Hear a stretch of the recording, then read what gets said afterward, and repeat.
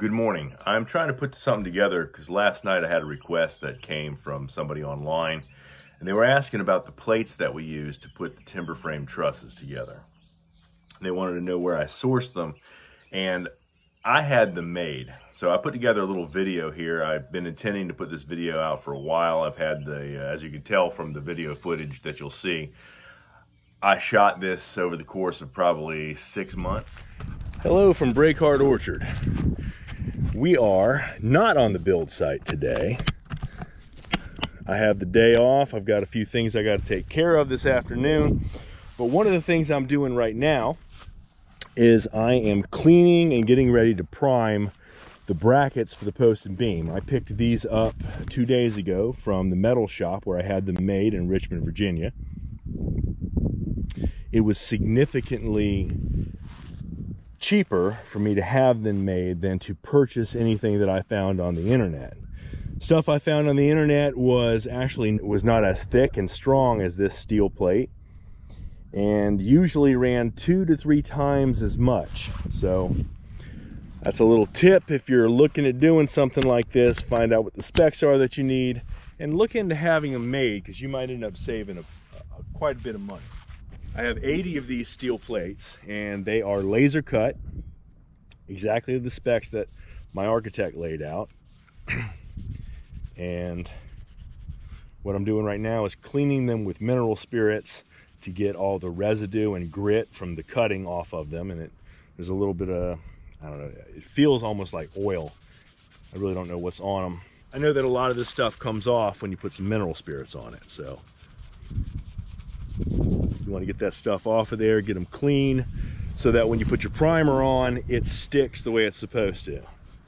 And it's not a part that's going to have a lot of wear and tear. It's just holding some wooden posts together. But you want it to look good, and you don't want it rusting. You can see these have been cut now for a week. I just picked them up. There's already a little patina of rust on some of them. I'm just wiping away what comes off with the mineral spirits, and then I'm going to put a stop rust primer on it. I'm just using some spray primer and a spray enamel black paint. Again, they are not a high wear item. They're going to sit still and hold the wooden post together. Turn this to see if the video will catch this, but it's got this, I mean, it just looks like almost like sand.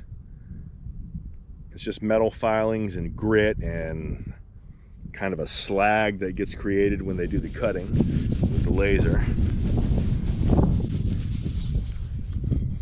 And all that junk gets captured by the rag as you wipe it down.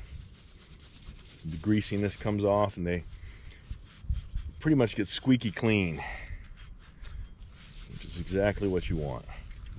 This is the first batch that I'm probably going to go ahead and prime, and then turn after about 15 minutes and prime the other side. It's also kind of windy today, so I'm gonna pick my time as best as possible when the wind's not rolling through on me to hit it with that primer so I don't get any on my car. It's also a good idea to wear rubber gloves when you're doing this, because it is just not healthy for you to get all that metal on your skin and to get all that mineral spirits on your skin.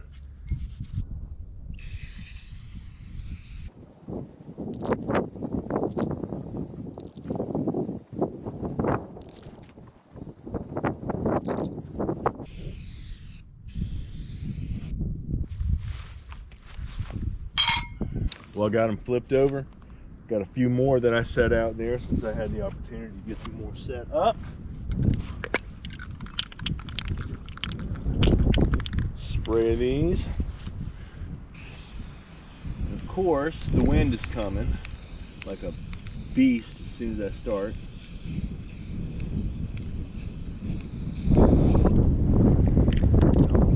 Pause for a minute for the wind.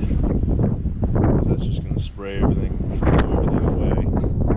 Alright, looks like the wind is giving me just a little bit of a break. So I'm going to take it.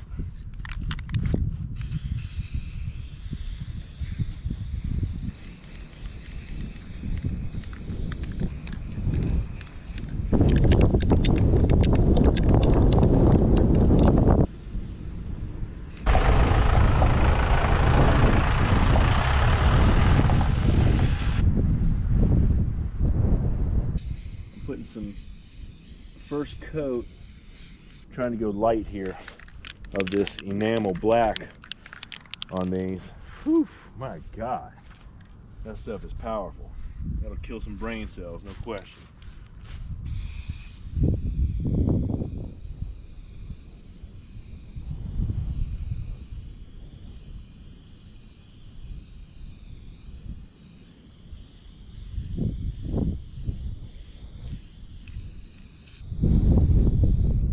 Now the wind's coming.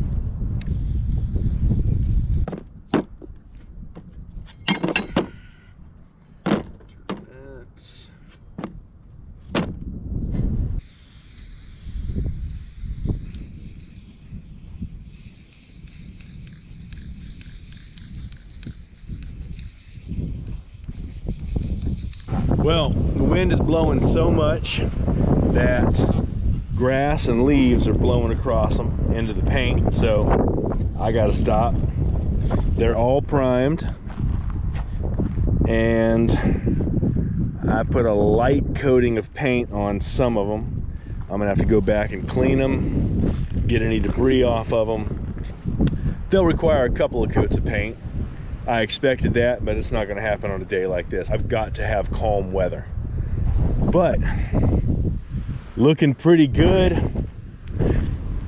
Can't wait to get those posts and beams put together. When those are all up, that will be quite the big day for us. That I would say that is the turning point for the build of the house, because that's going to be one of the most difficult things to do. In order to put the timber frame portion of the house together, one of the things we needed to do was get some mounting plates and the threaded rod or bolts that are necessary for it. Now, I've tried to minimize my costs as much as possible. I had the brackets made instead of buying them off the internet. I saved a significant amount of money, a couple $1,000s.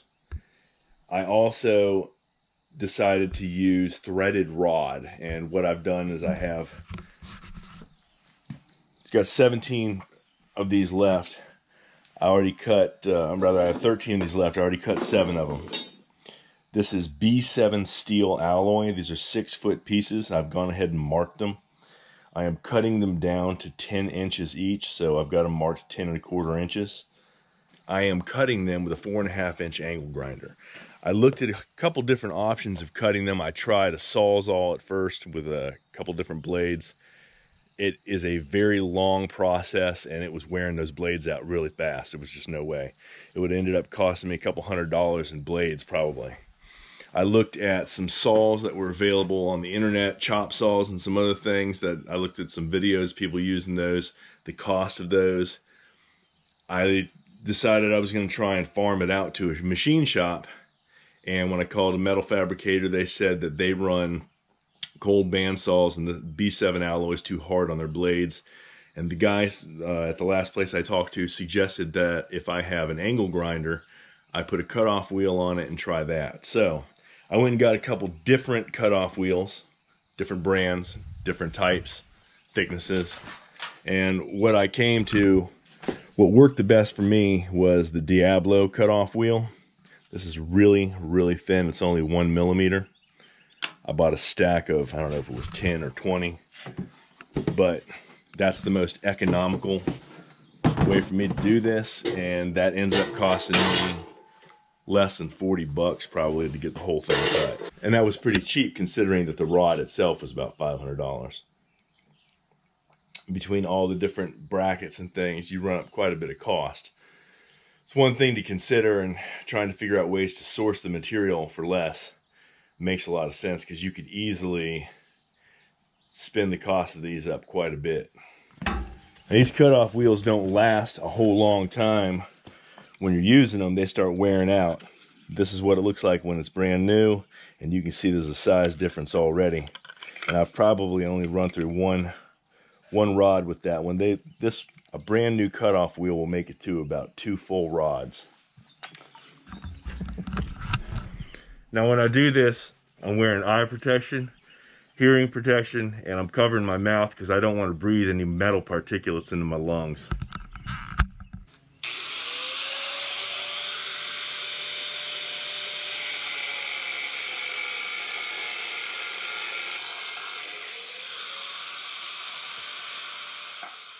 As I got going with this, I found that I could do a cut in about 20 seconds. But you're wearing through blades pretty fast, so you're going to spend a lot of time changing blades and standing up to stretch out your back. I'm in that position because I don't want to be throwing sparks all over my feet and my boots, and I don't want to get that stuff all over me.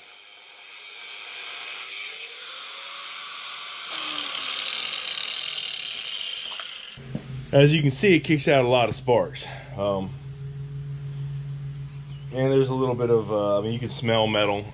I put on a long sleeve shirt so I can take it off and be a little cleaner when I'm done. I don't want to wear this all day, and I've got a lot of work to do. We're actually going to be putting some posts up today on the build, which we're looking very, very forward to. But I've got to get these things, first off, they're in the way. They're sitting on my porch. I've got to get them cut and to the build site. So that's one rod. I've got 12 more to go. As you can see, I went through a fair amount of that cutoff wheel.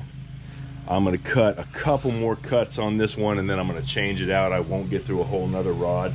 The more you get into it, the hotter it seems to get, because you have the same surface area contacting the rod more as it spins. It tends to kick more sparks the smaller the wheel gets. So I'm going to make a couple of cuts with this one, and then I'm going to swap the blade out and see what we got.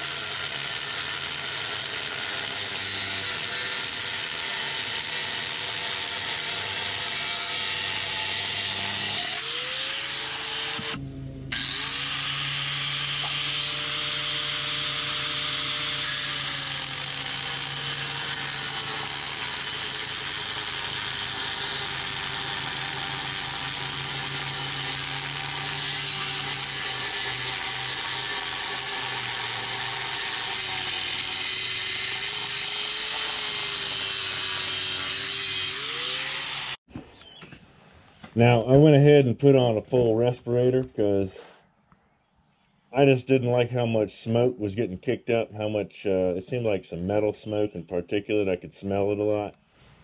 I don't want that stuff in my lungs. So, I went ahead and put on a respirator just to protect myself. It's a good idea. There's an added advantage that my wife said I look like the villain in Batman, so we can have some fun with that. Well, finished up, I've got all of the rods cut. That was B7 3/4 inch steel threaded rod. So, took about an hour to get the rest of them cut. Probably 2 hours total cutting time for all 20 pieces that I had. 26-foot pieces. And I saved money by doing it that way. So, you gotta save money everywhere you can doing a house build.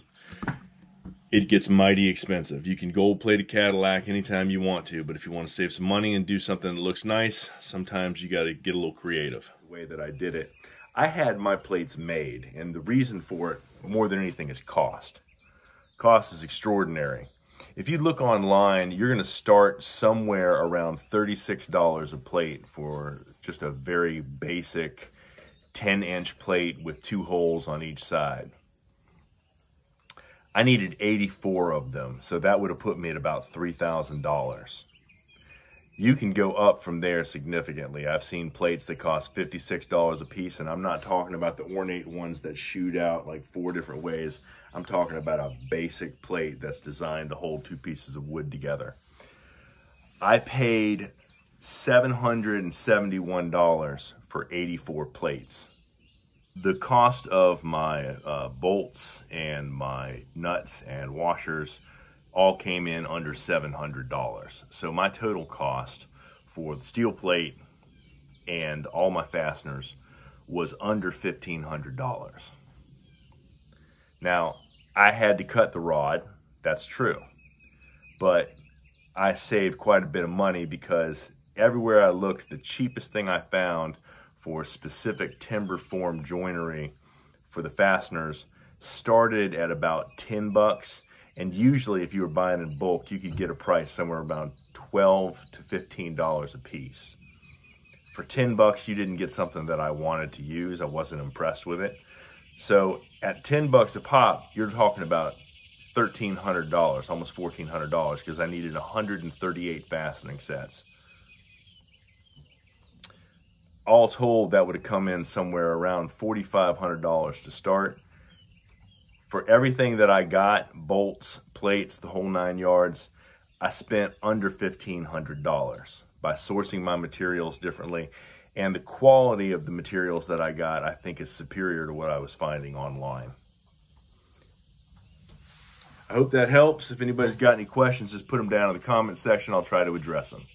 Y'all have a good day. I'm going to get out here and start working on this house. You only embrace the darkness. I was born to it.